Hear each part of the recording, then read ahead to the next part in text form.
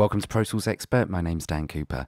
In this quick tip video, I'm going to show you a way that you can switch between instrument presets and plugin presets really quickly. Now I used to do this the long way round many years ago, but this tip changed my Pro Tools life for the better. Let me show you how I used to switch between instrument presets or plugin presets, and then I'll show you the smart way of doing it. So I'm going to use a synth line in Expand 2 to demonstrate this. And we've got this preset here. Now, if I don't like that, I can obviously click around here and find a different preset.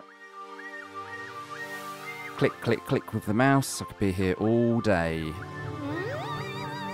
I'm not really making any good choices here. It's just the long way round. Better way of flicking through presets is by clicking this plugin settings select box at the top here. It looks like two floating windows.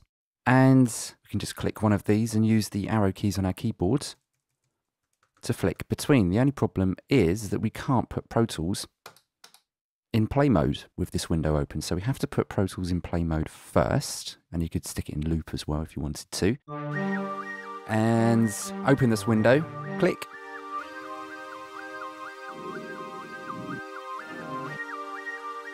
And just flick between your presets. Nice and simple. Let's go for action pads.